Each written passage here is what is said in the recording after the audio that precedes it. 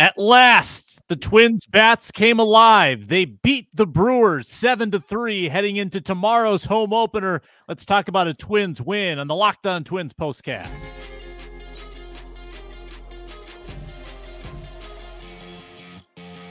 You are Locked On Twins postcast, part of Locked On Minnesota on the Locked On Podcast Network. Your team every day.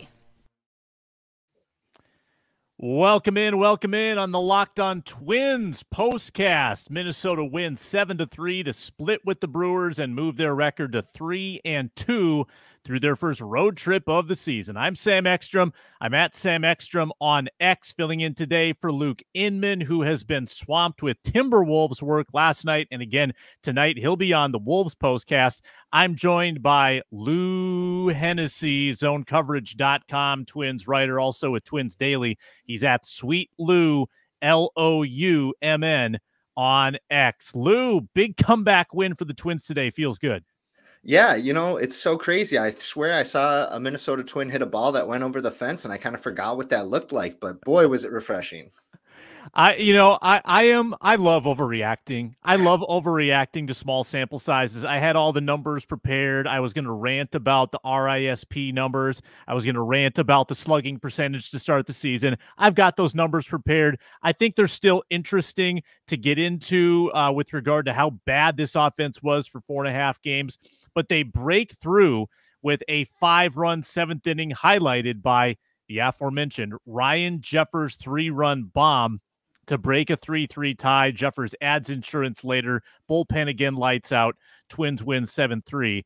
And Lou, it feels a whole lot better when the offense objectively sucked for 4.5 games. And to be sitting at 3-2 going into the first homestand of the season, it feels a little better with today's win than if you had kind of, sludged your way to a 3-game losing streak, getting swept by the Brewers. This is a nice little perspective shift. That's right. And, they were talking about on the broadcast in that last inning there that it doesn't seem like a big difference to be going back home for the home opener 3-2 versus 2-3, but it's a lot happier of a 45-minute plane ride that they're about to take from Milwaukee. So they will gladly take it. I called the offense sleepy yesterday. They were sleepy again for the first few innings this time around, but they woke up. Now it's up to them to not hit the snooze button. So we'll see what happens. Yeah, no doubt. Twins entered today 5 of 34 with runners in scoring position. I believe that's under the Mendoza line. They entered today 29th in average at 188 in the league. They were last in baseball's slugging percentage stat, 266, by a pretty wide margin, meanwhile. And I believe they started today 0 for 6 with runners in scoring position as well. And I think we hit a low when Margot appeared to bunt on his own volition with 2 outs and the bases loaded in the 4th, and then probably got what he deserved in having a challenge overturn that play, calling him out at first base. The clutch hitting did not start well today for the Twins. It felt like more of the same, and the bunt by Margot was a head scratcher.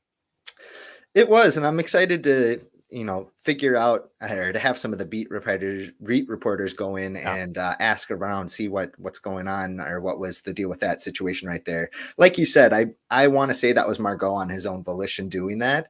The decision wasn't a great one, if you ask me. I'm okay with the decision, but the execution was what really failed there. It's one thing to bunt there. It's another to pop it 12 feet in the air. And the third baseman, for what it's worth, Ortiz, he made a killer play on that. Any hesitation there, he doesn't make that play. Obviously, it turned into a challenge there at first base. But yeah, that was tough to see, especially with 2 outs, bases loaded. We're trying to scratch something across. I get it, but it was very frustrating in the moment. And I think Twins Twitter was set ablaze. We didn't get a great replay either. Bally Sports kind of gave us like a freeze frame that wasn't exactly at the right moment, so we weren't really sure whether he was safe or out. I think I'm going to take the umpire's word that the throw beat him. I actually thought it beat him in real time, and I felt like he got a pretty favorable call, and I think the right call was made. So the Twins were down 1-0 at that point, fell behind 2-0, 3-1, and it felt like another sleepy finish against a good Milwaukee bullpen. And the Wolves, the Twins tagged the bullpen for 6 runs, including 5 in the 7th. Joel Pamps gave up 4 consecutive hits in the big inning. Alex Kirilloff setting the table. He goes 4 for 4 in the game, nudges his average close to 500. He doubles. Buxton doubles to drive him in. Correa drives in Buxton. By the way, Byron Buxton just played 5 consecutive games, and he looked pretty good doing it. Knock on wood, as I say that. And then the big bomb, Ryan Jeffers, just out of the reach of Yelich in left field. A 3-run home run for a guy who had been struggling at the plate this season. Hit 14 homers last year. We knew he had the power. The most time in season so far. Absolutely. And Jeffers is going to get the headline here for his home run, and rightfully so. It came in a huge spot for him and for the team. But Alex Kirilloff, I can't say enough about him getting 4 hits today, some extra bases, him sitting atop the lineup or in the 2-hole there for a few games now. It's going to be interesting to see how he can keep producing, and hopefully he can snag that spot and really run with it, because he was awesome today. He really kept them alive for the most part. And then thankfully Jeffers brought it home. You're talking about Joel Payamps. He came in to face the same 3 hitters that he was assigned to yesterday, and he had an easier time with it. Luckily, they had a little bit more of a game plan, and I'm hoping that that's kind of what's going on with this offense here, is that still shaking off some rust, which, every team theoretically would be doing that. But that's wishful thinking maybe on my end, but it was refreshing to see them finally break through, especially against a good arm in their bullpen. Yeah, the dam really broke. I mean, the last 3 innings, they were kind of tattooing the baseball. Kirilloff added that triple that, again, he didn't get around to score in the 8th inning, but Kirilloff, a home run shy of the cycle in this game. I think that if you're looking for an offensive MVP and a pretty lackluster first 5 games, it's probably Alex Kirilloff. I would definitely say so. And he, not only did he get a lot of hits there, but he hit it very hard. And we've seen him when he's healthy and he's really, really crushing the ball. He's a super effective hitter, but it's one that either that wrist or that shoulder or some of his injuries start nagging him, and he can't drive the ball, is when he really falls into these big slumps. So it's nice to see him feeling healthy. It's nice to see him really driving the ball, even if only one or two of them have gone for extra bases so far. Yeah, so the Twins bullpen, once again, very strong in this game. That was kind of the lockdown factor. And once again, after Milwaukee, does a little bit of damage against the starter for a 2nd consecutive day, they get shut down late. We'll get into that and Chris Paddack's start as well. We'll also look ahead to the Twins home opener, all coming up here on the Locked On Twins postcast. We're presented today by Prize Picks. Spring training is over. Baseball season is officially underway. You don't want to miss your chance to add your favorite players from the diamond in your Prize Picks entry. Prize Picks is America's #1 fantasy sports app with more than 3 million members. The most exciting way to get into the action. You pick more or less than 2 or more player stats and watch the winnings roll in. You can get in on the playoff action as well. Coming up here in professional sports, win up to 100 times your money on Prize Picks as you and the world's best players take the game to a whole new level during basketball's postseason, which begins on April 20th. Prize Picks has something for every sports fan, though, whether it's basketball, baseball, League of Legends, anything in between. You've got cross-sport entries that you can put together, and it's in more than 30 states in the United States of America. This is the deal that you got to take advantage of. Download the app today. Use code LOCKEDONMLB for a first deposit match up to $100. Again, download the PrizePicks app. Use code LOCKEDONMLB for a first deposit match up to $100. Put together a winning entry today and let the winnings roll in. Check out their weekly promotions and special offers as well at PrizePicks.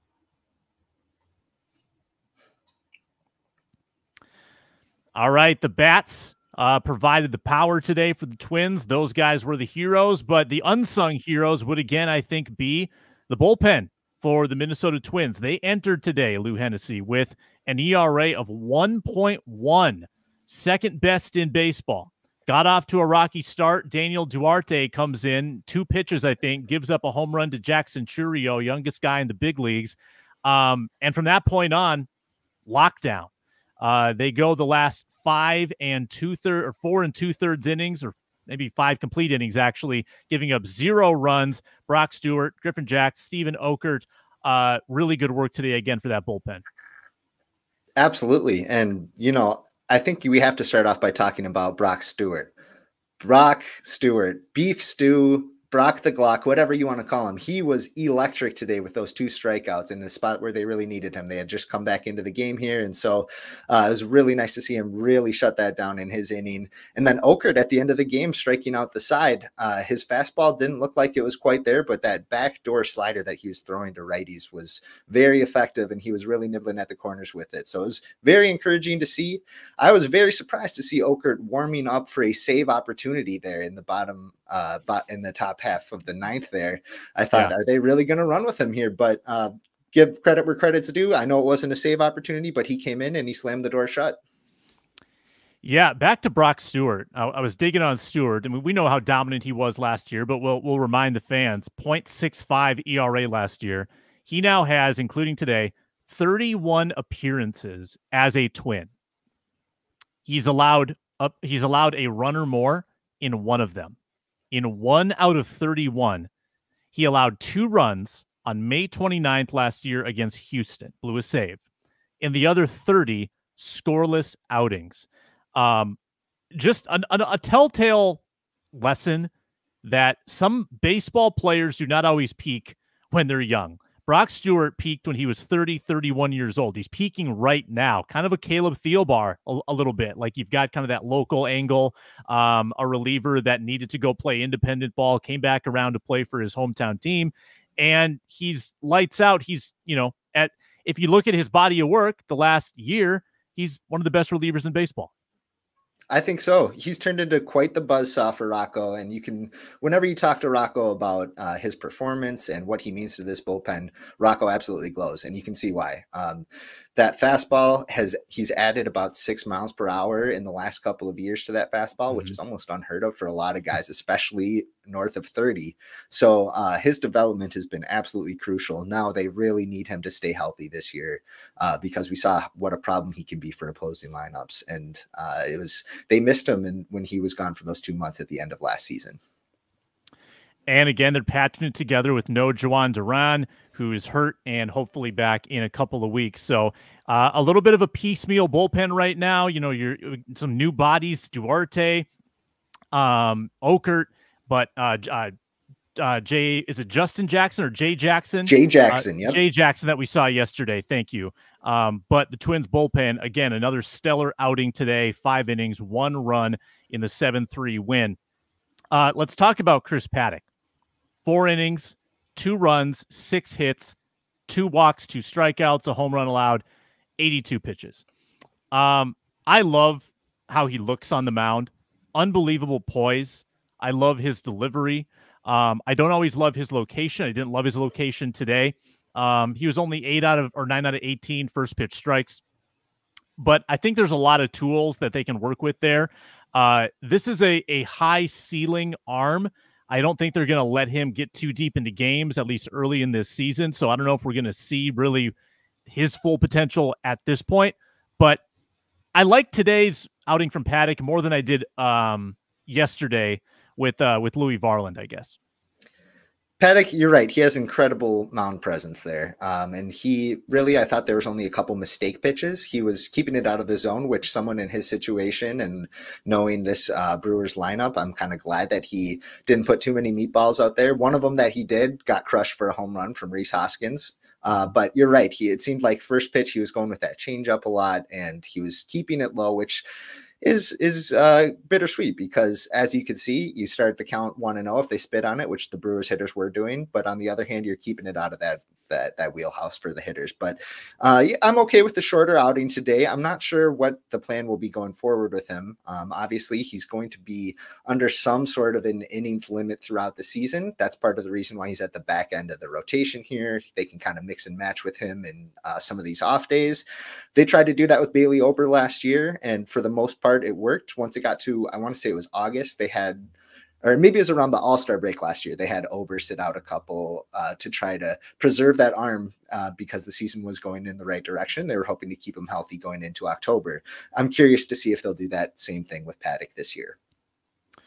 Paddack coaxes 2 ground balls, 6 fly balls, again, 2 strikeouts, 2 walks in 4 innings.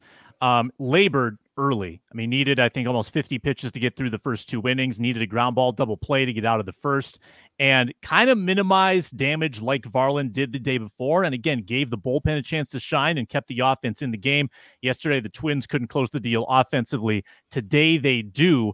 With 6 runs late, they win it 7-3 to move their record to 3-2.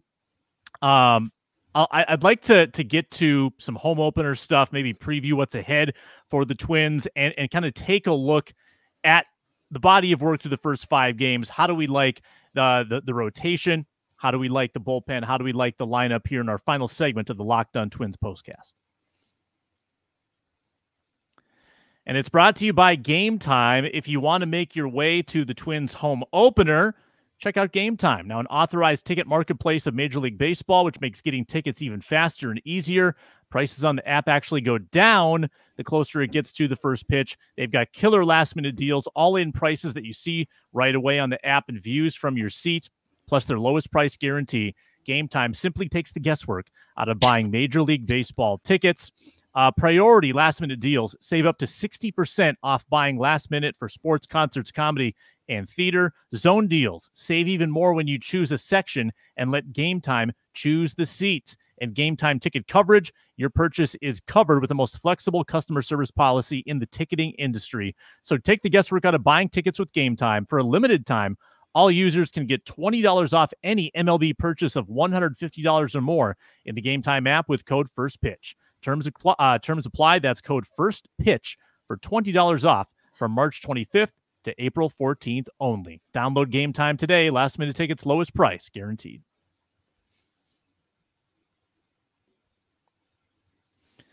All right, Lou Hennessy joining us today on the Locked On Twins postcast at Sweet Lou MN on Twitter/X. 5 games in. Give me your grade on the starting rotation first time through. A, B, C, D, F. Oh, boy, that's a tough one. Can I say incomplete? It's tricky because we've seen such a mixed bag. I saw some things that we really liked from Pablo Lopez and Joe Ryan. We saw some things that we didn't like so much from Bailey Ober. And then we saw from Varland and Paddack here, shorter outings where they were flashing some things that made us think that they're pretty promising arms coming into this season. Now they need to build off of that. So as far as a total grade, it's hard to say anything higher than a C+, B- because we did see some really good stuff from the top, and we did see some pretty tricky developments from the bottom. Yeah, and Ober would be the biggest outlier here. Like, yes, if Ober goes out and pitches 6 scoreless, you're saying, well, here we go again. We got three big arms at the top of the rotation. We're set, baby, because Lopez was great. Ryan was great, but then your number 3 kind of falls on his face. Your 4 and 5 give you 4 and 5 stuff. Short outings, not super sharp. You hope to get, if you can get through 5 innings, 2 runs or fewer allowed more often than not with your 4 and your 5, you're thrilled. That's what they got from Ober a ton last year. And I think the second time through will probably teach us a little bit more. Also, baseball in April is just weird. Sometimes you're not in the condition you want to be. The weather can play tricks and present some variables that you're not prepared for. So maybe wait until May to pass the ultimate judgment. How about the lineup? The first road trip of the year. A, B, C, D, or F? Right now I'm leaning towards C with the lineup. I think it's we started to see some folks waking up. It's nice to see Correa and Buxton having some better at-bats this year, looking more comfortable.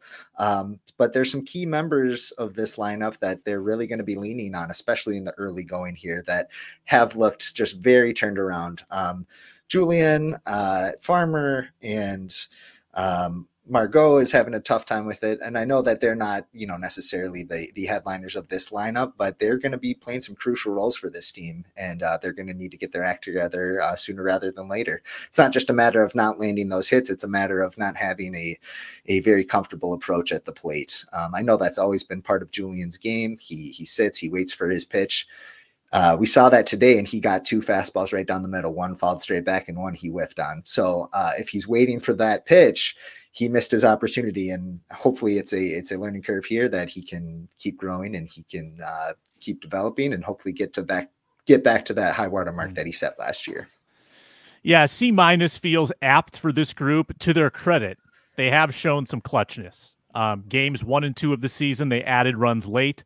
And obviously, game 5 today, they added runs late. And they were threatening yesterday as well. It seems like this is a lineup that's not going to give in. They're not going to mail it in at any point. So I like that. But you got to be a little more consistent than hitting 188 through the first 4 games of the season, which they were going into today. And lastly, bullpen, we've praised them for a full segment today. I mean, I'm giving them an A. I don't know if there's any other grade to give them. Do you agree? I agree. I don't think there's anything else you can say about them. They've really stepped up in some crucial spots here. And we knew that they were going to be a deeper group this year. We saw them finally go out and land a couple pitchers on, 1-year major league deals, whereas the past few years, they really have not invested too much into that bullpen group. But like you said, there's no other grade you can really give them besides A. They've really stepped up. And I would agree with that fully. Odds and ends from today's game. I mean, I didn't know where to fit this into the conversation. Maybe, the bullpen getting a little help defensively, I guess. But Carlos Correa's Willie Mays basket catch over the shoulder to end the bottom of the 7th inning. Play of the day, I would say, defensively. Yeah, that was awesome. That was killer. And I think he kind of gave the Michael Jordan shrug afterward. It looked like you always feel just so much caution when he's running back like that and an outfielder's running in. We saw a similar play when the team was out in Kansas City where Buxton was coming in, the left fielder was coming in, and Correa were all coming for a shallow fly ball. And you're just like, please do not touch each other, please. Mm-hmm. And luckily they dodged that bullet. One other odds and ends factoid. Gary Sanchez. It just feels like he's become a journeyman after spending all those years with the Yankees. I checked 5 teams in the last 4 years for the former Twins catcher. Yankees, Twins, Mets, Padres, and now the Brewers.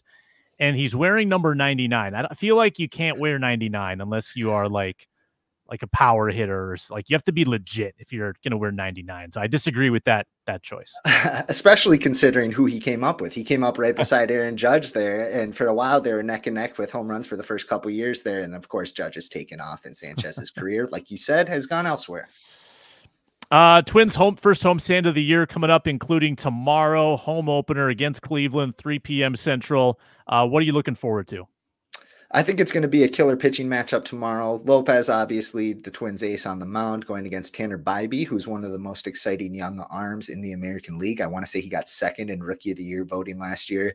Just one of a long line of really good Cleveland pitchers coming from that pitching pipeline that they've developed there.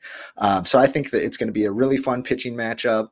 Might be a little chilly tomorrow. I think it's upper 40s, but so maybe the ball will stay in the ballpark a little bit, especially considering Cleveland's lineup.